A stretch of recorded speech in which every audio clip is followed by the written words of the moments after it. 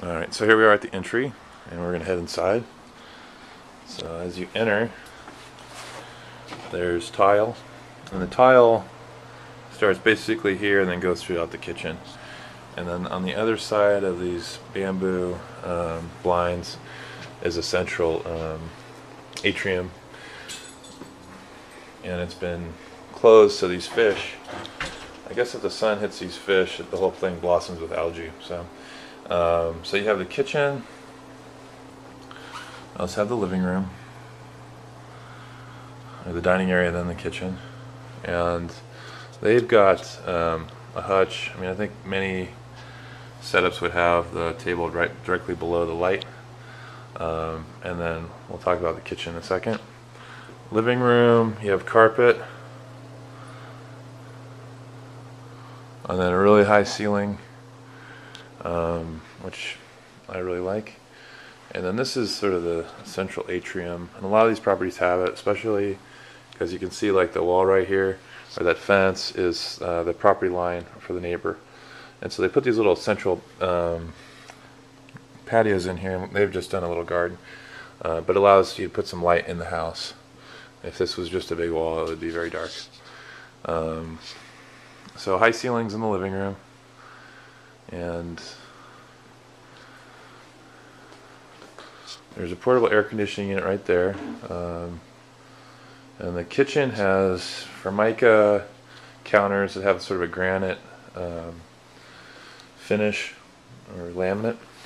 And then the cabinets have they put in new knobs, new stainless steel, brushed nickel knobs and hinges.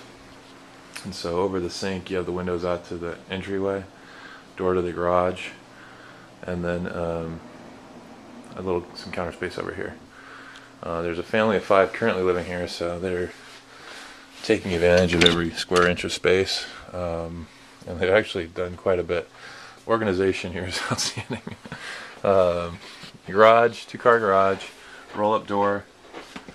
They have the genie opener. Washer and dryer hookups would be out here, and as again you can see all the organization. So everything is, it's a tightly run ship here. Let's back up real quick to see the water heater. Water heater is in decent shape. Looks like all the plumbing looks good.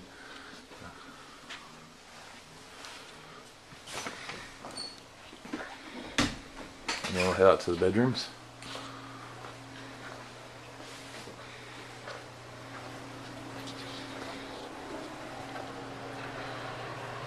So to the left, you have the kids' bathroom,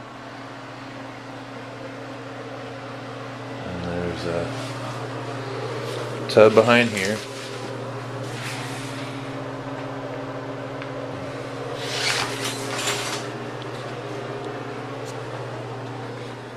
Bedroom number 1, the girls' room.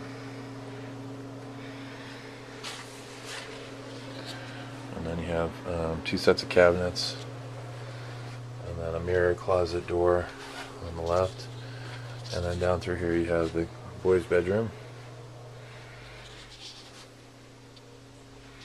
And this room's about, I'd say, maybe 10 by 12, 13 by 12. Or I'm sorry, 13 by 10. And then it has views towards the backyard. And then the master bedroom, currently set up as a bedroom / office.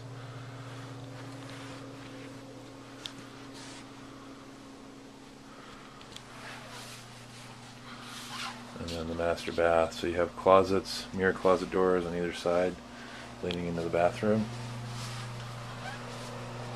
So the counter.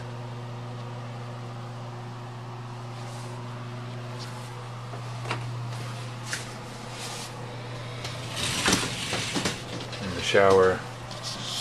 Oops, the shower is in good shape. So it looks good. So it's 455 Green Tree. It's in University Park.